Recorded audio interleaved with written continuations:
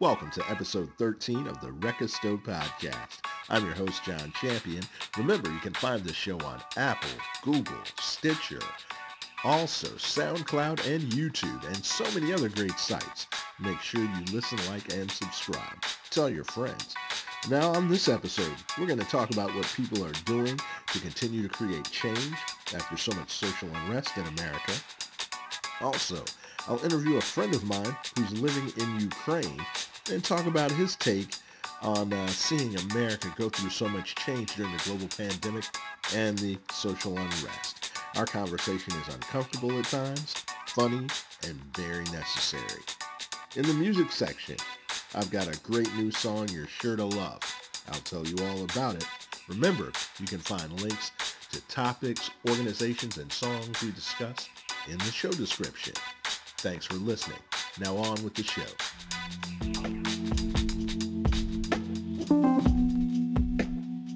Welcome back to the Wreck Stove Podcast. So the question is asked, what's next? What are people doing with all this energy and interest and enthusiasm after the protests following the murder of George Floyd? Well, the calls for change in many areas haven't really ended. There are several groups in Raleigh, North Carolina. One I stumbled upon online has a survey, and I watched a really exciting and informative Zoom meeting. Very sharp young people. They're in a group called the Refund Raleigh Freedom Committee. The Zoom video really covers the history of police violence and carves out exactly what the group is demanding. A lot of the same things they're talking about are, I go back to, I've referenced the movie 13th, the Ava DuVernay film. A lot of the things they discuss are topics that she touched on in her movie. It's a film you should really see. They make some really great points about defunding police departments and so much more. They really spell out what it looks like and, explain that, it's not going to be the type of thing where you don't get help in a situation. There's a survey that they've put out, and I've got a link to it in the show description. Also, they make some great points about gentrification in the Raleigh area, the overall purpose of policing, what it was designed for, and also there's some other organizations you should look into supporting. One is the Fertile Ground Food Cooperative. Another is Raleigh PACT, P-A-C-T.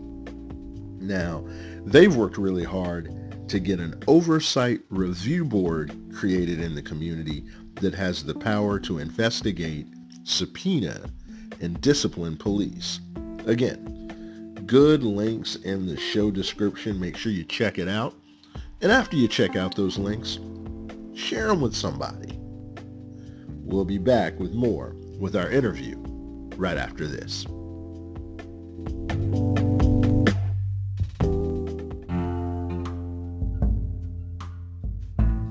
You're listening to the Wreck Stove Podcast. I'm John Champion, and I'm talking with a longtime friend and co-conspirator. This guy put me on so many stages in the Raleigh-Durham and Chapel Hill area back in 2004 and well beyond. I've done so much crazy stuff with this guy, from party buses to charity fundraisers to hanging out with midgets, 6 kids, and strippers, sometimes all on the same night. Kevin Garofalo, how are you doing, my friend? Hey, I'm doing all right, man. Hey, can I be your hype man or what? That's pretty good.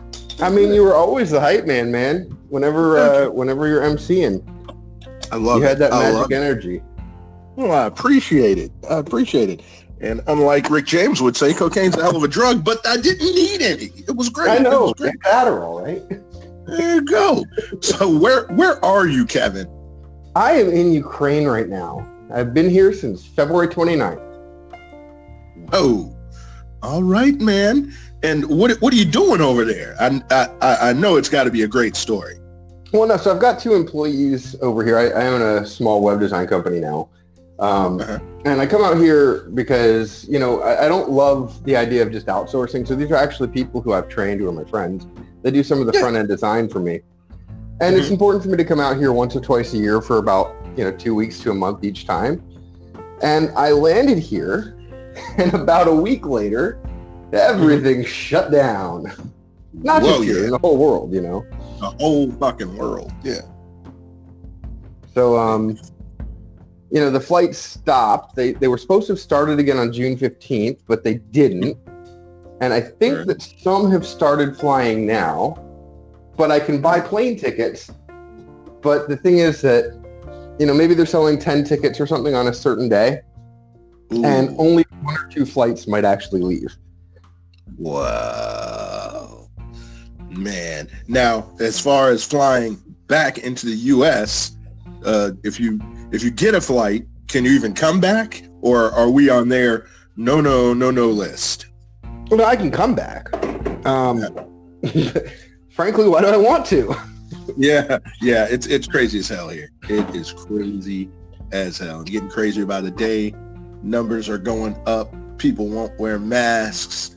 There's a guy that lives on Pennsylvania Avenue. It's crazy. It's crazy. Here, there's been kind of a different response, which has been interesting. Here, as soon as they started the quarantine, they said basically they were going to start limiting people on the metro and on the buses. Like, you couldn't have more than 10 people on a bus. Masks were required everywhere. And this was in the beginning.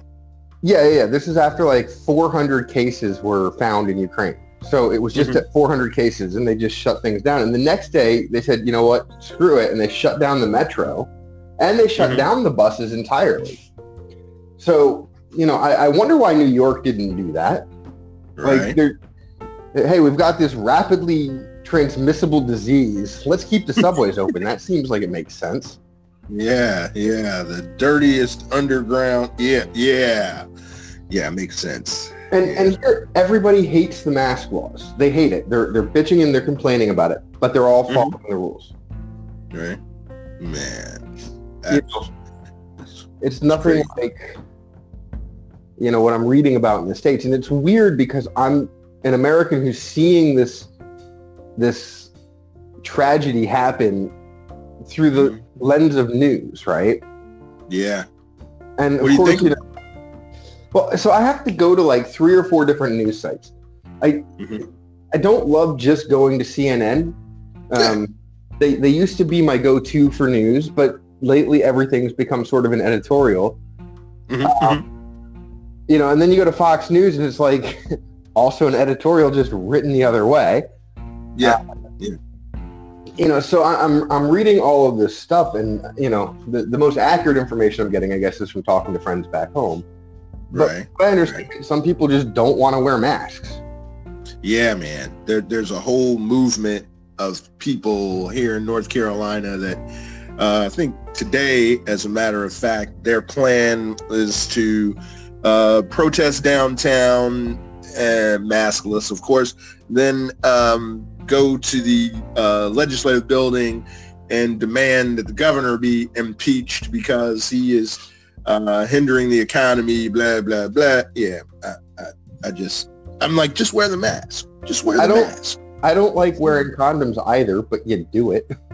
Yeah, you got to do it, or else, your procreator, you catch disease. Imagine. Yeah, I know. Yeah, it's... well, the thing is, it's such a small thing. It's not like wearing a mask is like that. Like, usually what happens is I put the mask on, and then after about 10 minutes, I forget that it's on. Yeah. That's it. It's not that hard. And the big thing is, even if you don't have symptoms, you could have it and make somebody else sick, so that's what people should, but, people here are big on, you can't tell me what to do, you can't tell me what to do, I know, like, we've got a country that's acting like a 5-year-old child that, doesn't want to eat his dinner. Yeah, exactly. And, you can't go tell them to stand in the corner because that's abuse. It's just nuts, man. It's nuts. So what's it like in Ukraine when things are good? So I mean, it's like, I love Ukraine. Ukraine is an amazing country. If you haven't been here before, you should. The vegetables actually taste like vegetables. Wow. You know, like, I remember when I was young, and I'm 40 now. I remember when I was like 6 or 7 going to my grandmother's house, and she would have these tomatoes that she grew in her garden that were just like amazing. And then, you know, you go out and you start buying your tomatoes in the supermarket. You start like eating tomatoes on sandwiches from like Subway, or not even Subway, but Jersey Mike's, or one of these other sub chains. And they sort of have that sort of tomato flavor, but over the years it's just been more and more watered down. And then you come here and you taste tomato, and it's like, oh man, like, it's like you could eat it like an apple almost. It's delicious. So the food here is really good. The drinks are super cheap. If you're a drinker, you can go out to a bar and get wasted on like $20, and like you can bring a friend probably too. You can go down to the store and buy a bottle of vodka, like I guess a fifth. Let's see what it is. It is half a liter. A half a liter is about $2.50. And it's Ukrainian vodka. It's good. I know that's right. Nightlife here is interesting. There's a lot of karaoke, so you know I'm eating that up. But I know that's right. They only know a few American songs. Like, everybody wants you to play Bon Jovi's "It's My Life," and I hate that. I'm not so good at singing it either. They want that one. You know, Green Day. What's the most popular Green Day? If you think of Green Day, what's the most popular song you think of? Let's see. What's it? That "Wake Me Up Before Tomorrow Comes." That one. Is that the one? Most popular Green Day song? I would have said Basket Case, or maybe Time of Your Life. Time of Your Life for sure. Yep. But here, everybody wants Boulevard of Broken Dreams. Oh, and okay. And it's all right. Like, you know, I introduced them to some music, but you know, my music tastes are eclectic as well. Oh yeah, yeah. Have you hit them with "I Believe in a Thing Called Love"? Absolutely, but I can't hit the high notes so well anymore. I understand. One of those things that you get older, your testicles descend further and further. Soon they'll be at my knees. I understand. Well, I know you are thrilling them in karaoke spots left and right. What's the comedy scene like? Do you do any stand-up? You know, oddly, about a week before the quarantine started, I was invited to do stand-up comedy in English, and I've never had that opportunity here before. And they were doing an all American stand-up show. Man. And I was ready to go, and then quarantine hit. Man. But it's weird over here too, because our humor really doesn't translate. Really? Like, the things we find, like, for the most part, there are some things that do. Are you familiar with the Charlie the Unicorn on YouTube? No, I'm not. It's a stupid YouTube video. Here they love it, and in the States it's like mid-tier. You know, it's a different thing altogether. But the one thing I've been getting questions about here all the time has been about what the Black Lives Matter movement is about. They have no concept of this at all here. Not a lot of black folks in the Ukraine, I get it. Well, there are. But they're all straight up from Africa. Like, and when I say a lot, I've seen about 20 or 30 black people, and there's, you know, a city of 7 million. Right. But it's weird. Here, when I see a black person, I feel sort of more at home. It's like, because I know that this person is not from Ukraine, and I automatically go up to them and I'm like, hey, what's going on? You know, expecting them to speak English. And about 90% do. But, like, none of them are, I guess, African American. They're all just like from Africa. You know, and here the N-word flies a lot, but not in a bad way. Like, here that's like the cool way to refer to a black person. And so they think that they're being cool, and the black people don't seem to mind at all. Because, I don't know. It's just, I guess it's about context, right? Yeah, it can definitely be context. And like you said, there's no reference to, they're in Ukraine, so they don't automatically think about, this was a hateful, hurtful term, because they don't have any, connection to black people in the South. Right. It's funny. Like, so I grew up in Singapore and in Japan. Like, that's where I spent my childhood. And I remember, I went to the American school in Singapore, and we took a trip. Like, every year there was this interim semester where 20 kids would go on different trips. So every kid could go on a trip. It was paid for by the school or the businesses. It was private school, so it was really expensive. But you got to go to one of a number of different countries. And I went to Vienna and Budapest in my senior year, and there's a black guy on the trip with us. And when we landed in Hungary, which isn't that far away from Ukraine, they had never, like, it was like people had never seen a black person before. And they all were going up to him like, oh my God, do you know Michael Jordan? Do you know Michael Jackson? Because we really, like, thought that this person knew Michael Jordan and Michael Jackson. And it was kind of like a cool novelty. Okay. But, here it's still got that similar sort of feeling. Like, it's cool, like, all the cool rappers are black, and they want that. But I get asked a lot of questions like, why are they killing black people in America? Wow. And yeah, it's I don't know. I don't know what to tell them. Yeah, it's nuts here, man. I tell people to watch the movie 13th by Ava DuVernay. It's wild. I've spent some time overseas when I was in the military. Like I said, went to Far East. Ships forward deployed out of Singapore, and I had similar. This was 92 to about 95, and I can relate now. If you can imagine me with the round Spike Lee glasses and baseball hat, all I ever got was exactly.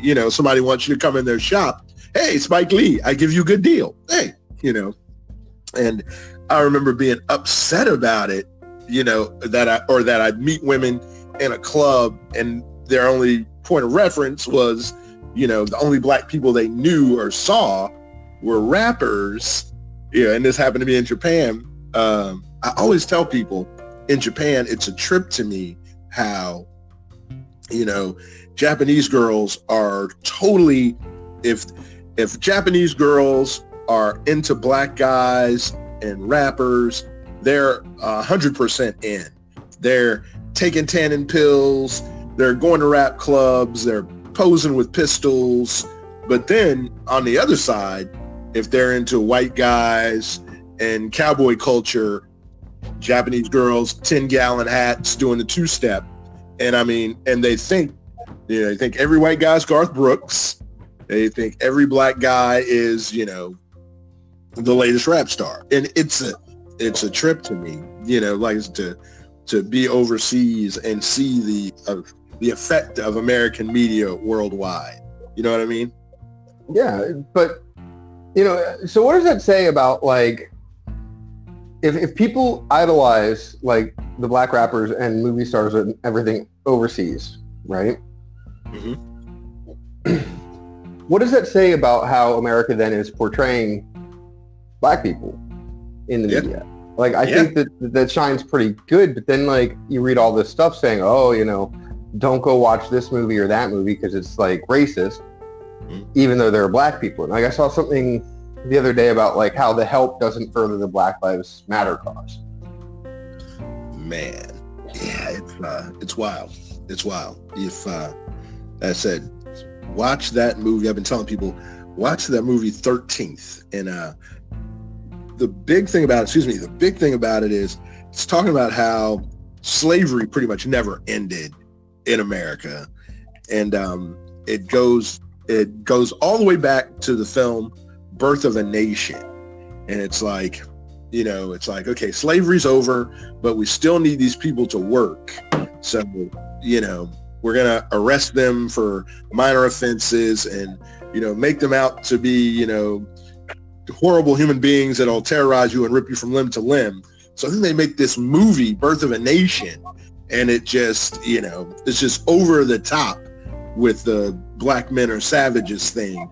And there's just so many other examples. It's like, it just never ended, Birth of a Nation to the war on drugs to, it bothered me when I was overseas, and I would be like, but wait, they're smart black people. They're nice black people, those guys rapping about this stuff are actors, but it's. What about movies like Boys in the Hood? Boys in the Hood's a great film. I think, see, I saw that growing up, and like, it made me like think that gangsters were a little bit cool, but it also made me see like, oh, this is why people get into being gangsters. And I know that that's, not exactly the real portrayal of it, but like, this is how you get out of it. This is what it was. So I remember seeing like really poignant movies too. One of my favorite Civil War movies of all time is Glory. Oh, Glory. Yeah. It's a great film. It was amazing. And,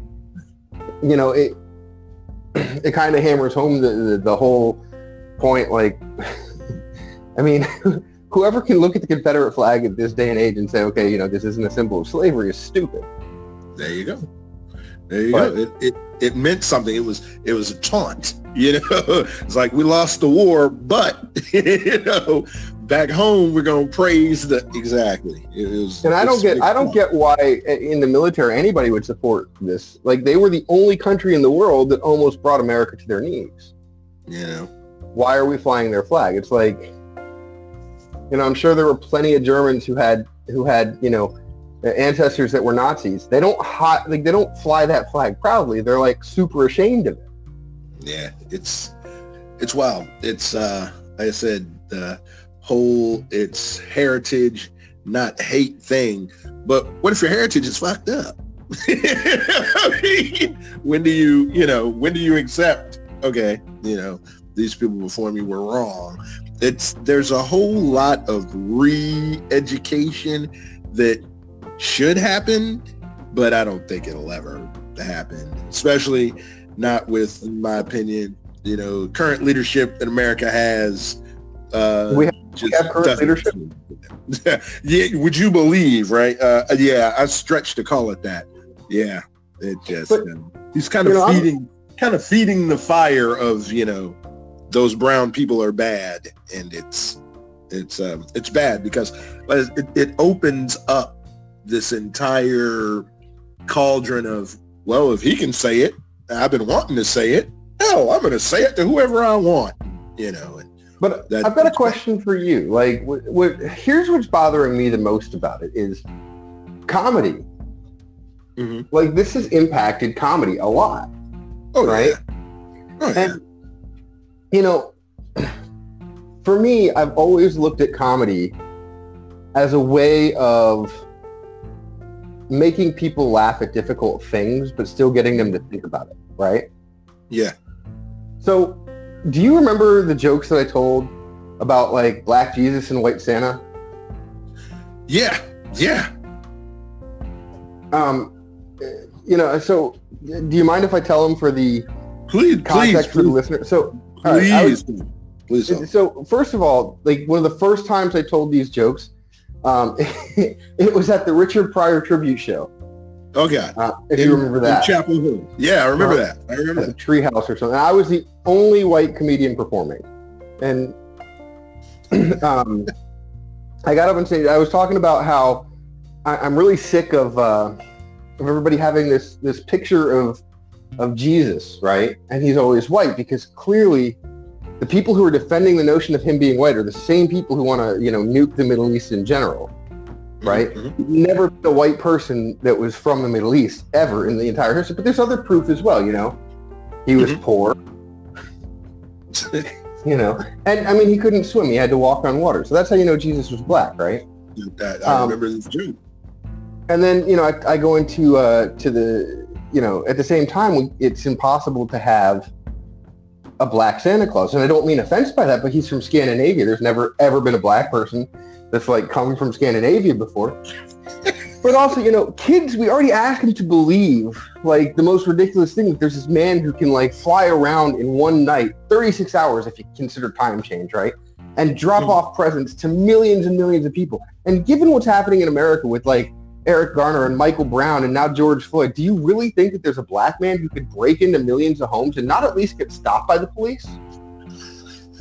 I do remember that joke. I do.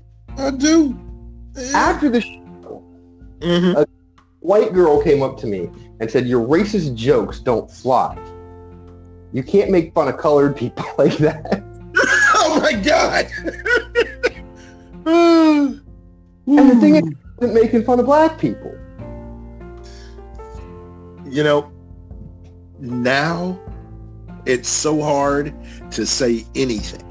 You know, yeah, you couldn't tell those jokes now. That's for damn sure. And everyone, but I want to. Yeah, everyone is on this. You know, let me expose someone who's wrong. See, I found someone who's wrong. Let me get them canceled. Let me get them ruined. You know, and no one, like, perfect example, just like you're talking about, like Blazing Saddles. I see there's this big move to cancel Blazing Saddles because, you know, it's a satire of racism written by Mel Brooks and Richard Pryor, you know, and Richard Pryor has said in interviews I've read, you want to make racists look like jerks. But there are people who, you know, maybe they only see a little bit of the movie and they see Klan imagery. So automatically, we got to cancel. Well, right. You know, I mean, it's like Huckleberry Finn. They tried to cancel Huckleberry Finn. This was years ago. It uses the N-word something like 1,000 times because one of the characters' name is N-word Jim, right? Yep. But if you look at it, at the time that it was written, I'm not saying that racism was ever okay, but what I am saying is at the time it was written, no white protagonist in a book was going to have a best friend that was black. Right. Moreover, Huckleberry Finn was kind of a moron, and Jim bailed him out. Like, he was the responsible one. Yeah. In this time when it wasn't okay to be friends with black people, this kid's best friend was a black guy who was way more responsible than him. If anything, that's the opposite of racist. Because it's not about the word that was used. It's about, it's okay to be friends with black people and they might be better than you. Like, and that's okay. You know, yeah. There's a whole lot of anger and hurt. There's a lot of confusion here in the States because when you say Black Lives Matter, you know, especially in the sense of, you know, law enforcement, please stop killing me, my life matters. You know, there's still a lot of people that don't get it and they want to say, well, all lives matter. Well, so and hold on. I want to say that I'm a fan of the idea of all lives matter in general. I do believe that all lives matter. But when people won't say that Black Lives Matter, I ask them to break down the equation for me of what is the equation for all lives matter. Well, the equation is white lives matter, black lives matter, brown lives matter, red lives matter, blue lives matter, all lives matter. But one of those pieces of that equation of all lives matter is Black Lives Matter. Why can't you say that? Why is it so hard for you to say that? And like I said, there has to be a re-education because people think if you say Black Lives Matter, you're saying it's okay to destroy property or you're saying it's okay to, you know, have sex with my daughter. You know, they just take it the wrong way. And, you know, that's not, you know, the whole purpose is, you know, Black Lives Matter just as much as white lives. You know, our lives are equal and our lives matter too. And by saying white lives matter, by saying white lives matter, it's kind of like, this is the example I've used. It's like, say you had a child and your child died and you're giving the eulogy and you're talking about how much you love your child and how much your child meant to you. And all of a sudden, Karen from North Raleigh steps in front of the microphone and says, yeah, but white lives are important too. That's how white lives matter feels. That's how, or so all lives matter. Like there was a lot of people that were getting canceled even, 2, 3, 4, 5 years ago over blackface, right? And one of them stood out to me. There was this actress who dressed up as Crazy Eyes from Orange is the New Black. They were doing an Orange is the New Black thing. I don't know who this actress was or whatever, but she darkened her skin. You can call it blackface for sure. So that she could be more like Crazy Eyes. And the purpose was she loved this actress so much and she loved this character so much that she wanted to do the best possible portrayal of it, right? And I said, why is that a bad thing that she wants to emulate somebody who's black, right? Why is that bad? And somebody says, well, you don't understand historical context. Believe me, I understand historical context, right? And blackface wasn't and isn't usually a good thing in my mind. But at the same time, I asked the question about, okay, let's say that there's a little girl for Halloween and she wants to dress up like Michelle Obama and she's a white girl. The difference between Michelle Obama and Hillary Clinton as a little 4-year-old girl is the color of your skin, right? But now we're telling this little girl you can't dress up like Michelle Obama and put on blackface because it's racist. But really, the little girl, all she knows is she wants to be just like Michelle Obama. And we're telling somebody it's not okay. And now she's starting to see, oh, there's a difference between white people and black people. And it's not okay to do some things and we should, not do this, right? And I said, in that case, this is a bad thing. And the person who I was talking to told me to shut up, that it was my white privilege speaking, and that I just didn't understand anything. And basically that because I wasn't a black person, I should have no opinion in the matter. Which, whenever anybody starts to feel marginalized and not counted and not heard and are being told that they're going to be marginalized and not counted and not heard, it's a scary and disenfranchising thing. Don't get me wrong. This has happened to black people in America for 250 years, and it's not right. But it's not right the other way either. They talk about a discussion, and we need to be able to talk about these things. But when somebody doesn't agree with your points of look at the historical context, I've looked at the historical context, but this isn't in the historical context. Right? Have a better discussion with me and don't just tell me to shut up. Right. Yeah, I think for a lot of black people kind of feel like by this point in time, we shouldn't have to say things like, don't wear blackface, don't call me by, an animal moniker, so it's frustrating. It's very frustrating. It's like we have to, every couple of years, I feel like I have to do, a social media post. Okay, this is okay. This is not okay. This is okay. This is not okay. This is why. I had people, I'll give you an example, so the NFL is going to play the Negro National Anthem before the first game, if there's ever a first game. And there were people making posts like, now why is there a Negro National Anthem? Why did they have a Negro National? What was the purpose of that? And it's like, okay, do we need to go? Why would you not know? People that don't understand why they're historically black colleges and universities. And it does reek of privilege. It's not like black people said, University of North Carolina, Chapel Hill's pretty cool, but I'm gonna start my own college. No, that's not why it was done. It was done because they wouldn't let us go to school with you.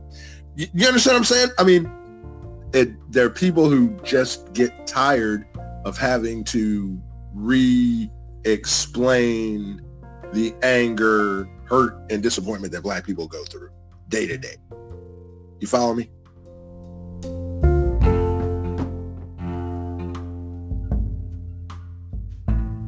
So wouldn't it be great, John, if we could get to a point where, and for sure right now, this is not the time, right? There's also a time and a place for everything. So like you said, those jokes that I tell, I shouldn't tell them right now. And you're right. because it's too raw. And for me in comedy, that kind of sucks because I don't think it should ever be too raw. But wouldn't it be great if there was a point in time where it was okay for white people to want to be black people, right? To look up to those people. And I guess like another example would be, I was out one day with two white girls and a rap song came on and it used the N-word in it. And one of the girls didn't say the word and the other girl did. And the girl who didn't say the word got so angry at the girl who did say the word. And she said, a white person should never say this, right?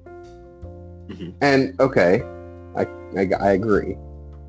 A little bit, kind of. But wait a second. No, she's singing this song that was written by a black person. And she knows all the words to this song. So like she appreciates the culture. She appreciates this artist so much so that she's learned all the words. Mm-hmm. Mm-hmm. At the same time, like I don't know this song at all because in general, for the most part, rap has just never really appealed to me. Neither does most top 40 stuff either. And neither does, like I have kind of a weird taste in music. I'm sure you've seen my karaoke. Oh yeah. It's awesome. It's awesome. But, so what's the answer there? Should somebody sing the word or not sing the word? Is it worse to become, to always have to be conscious about something rather than put it in the back of your mind like, there's no difference, right? Right now, the time isn't there. Like right now, we should all tread lightly because we need to. But right. I don't know. I guess that there should come a point that like we're not forced to think of people as different.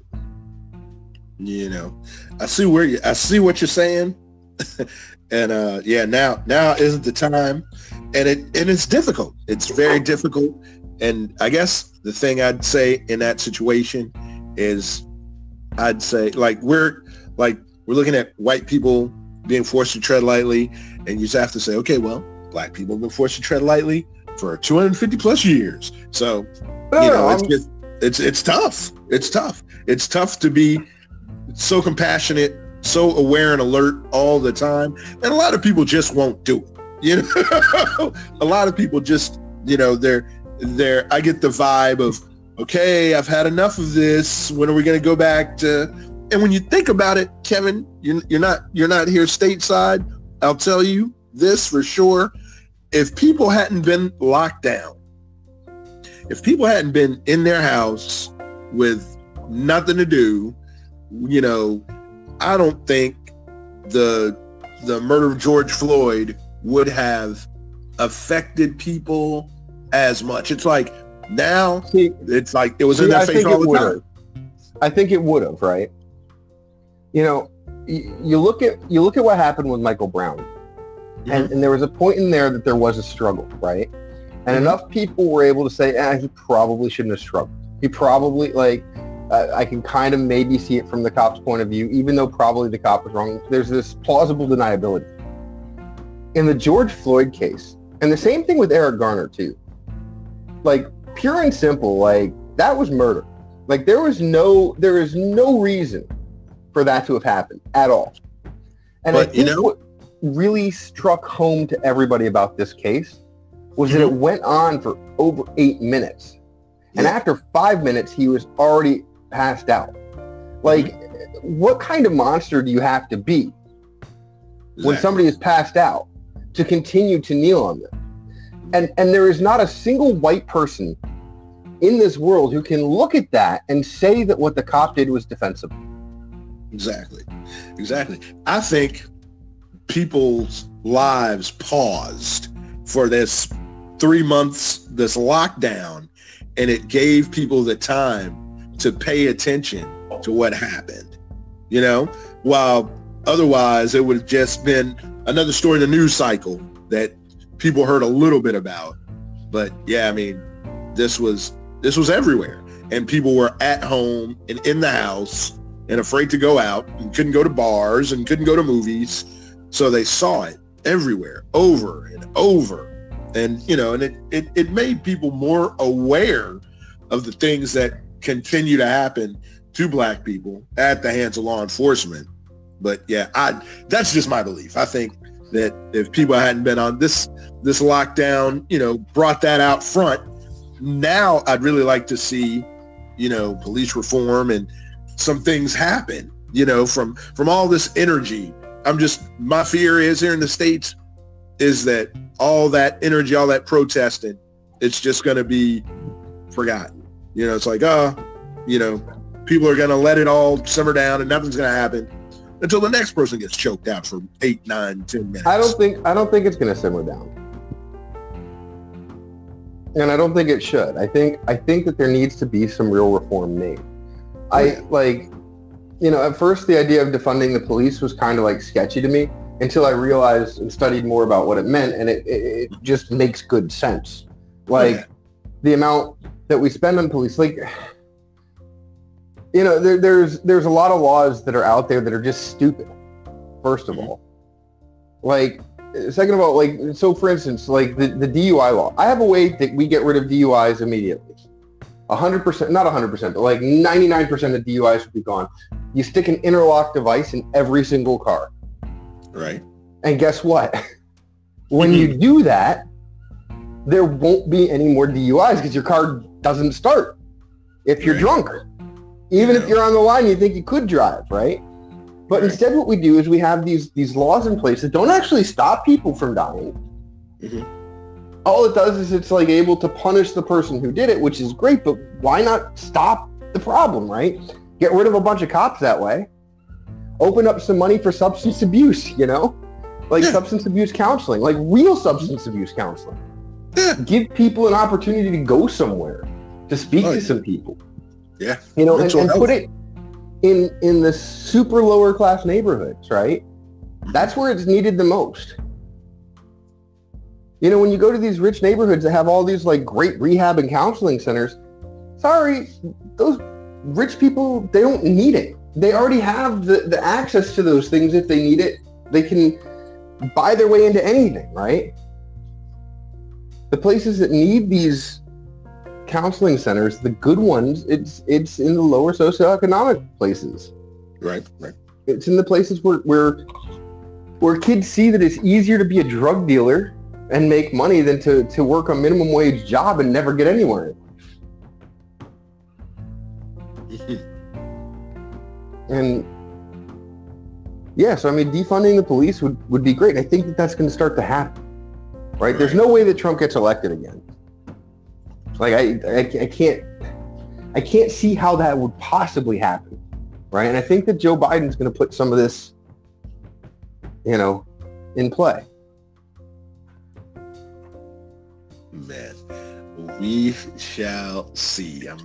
I'm hoping that Kanye doesn't steal too many votes. Kanye and Trump are on the same ticket, probably. Those guys love each other. It's insane. It's insane. It's, and I was joking about it years ago. I said, who's next? Kanye, The Rock. Why can't it be Oprah? Lord have mercy. Yeah. I'm ready for a really boring non-celebrity president, but I'm not quite ready to vote libertarian. Yeah, I need a librarian. I need someone really boring who, that's what we need. But yeah, I don't know. So it's crazy here. You've got a lot of great thoughts. You're listening to the Rekisto podcast. I'm talking with Kevin Garofalo, and he is in Ukraine. And you are still as smart and as funny as ever. And I'm so glad to hear from you. I'm glad you are safe. And man, when you get back, we're going to have to do this again. And, I'm going to try to claim refugee status. I understand. I love it. You're gonna. Hey, you need your own show too. Exactly, because you've got a lot to say. If I could put one thing out there to your listeners, right? Please. Right now, there's a lot of people who are just knee-jerk reactions, right, to everything. There are people who are clearly belligerent, and you're never gonna be able to talk to them and understand them. But there are also like a majority of the people somewhere in the middle, and everybody's kind of scared and on edge right now. When you get into a tense situation where you're having this feeling, talk to the person. Get some context from the person. Get them to see a little bit about your side without being rude. Just explain to them, right? And a lot of these people who are kind of in the middle, listen to their point of view as well. Even if you think it is wrong, they're allowed to have a point of view, but you can change it by letting them feel heard. I think that's the most important thing that I can say is let people feel heard, then show them that they're wrong without being a dick about it. Yeah. The love wins and kindness wins, but yeah, there's a whole lot of anger and animosity on both sides. So yeah, let's think before we speak, and pray for good actions. For sure, man. Hey, I love you, bro. Thank you for having me on, and I hope we get to do this again.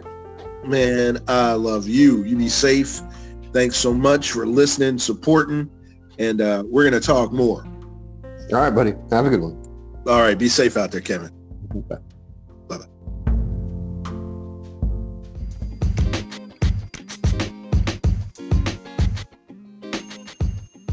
We're back on the Rekka Stove podcast.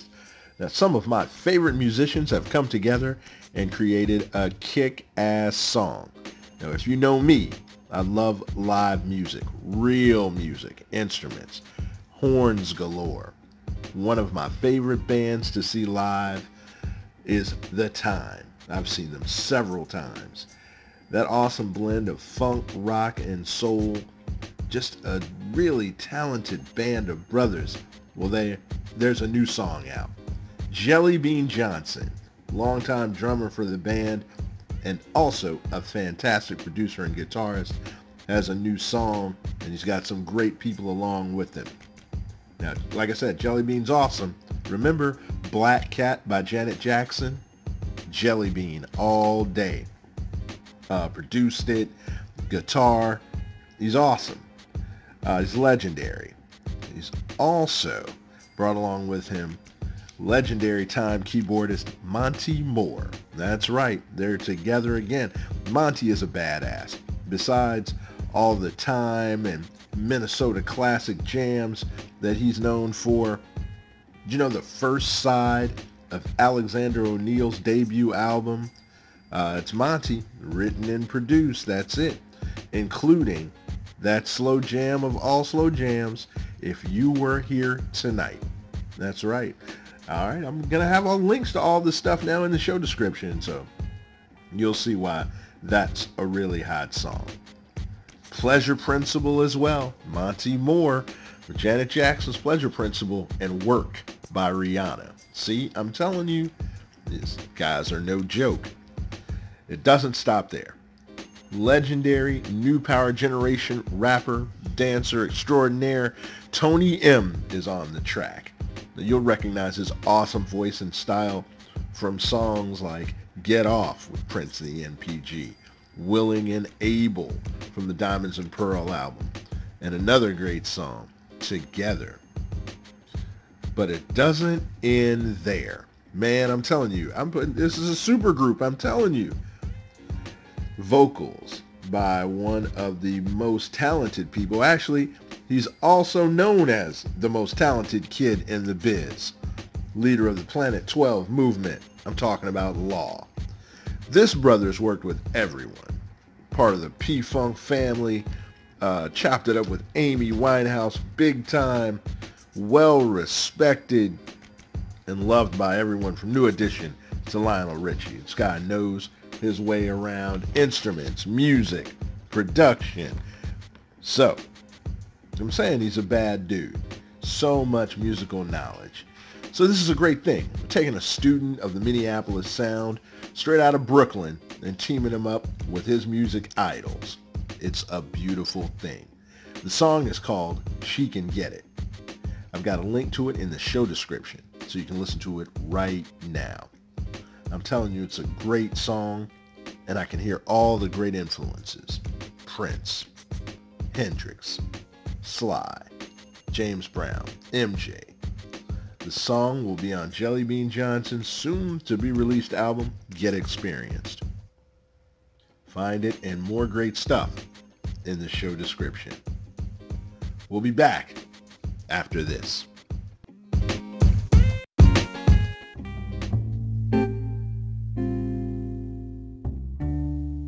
Well, that's going to do it for this episode of the Record Store Podcast. Thank you so much for listening. Thanks for your support. You can find the show about anywhere podcasts are played: Apple, Spotify, Google, Stitcher, SoundCloud, YouTube, and so many more places. Thanks for listening. Follow us on Facebook, Twitter, and Instagram. Click the PayPal link to support the show.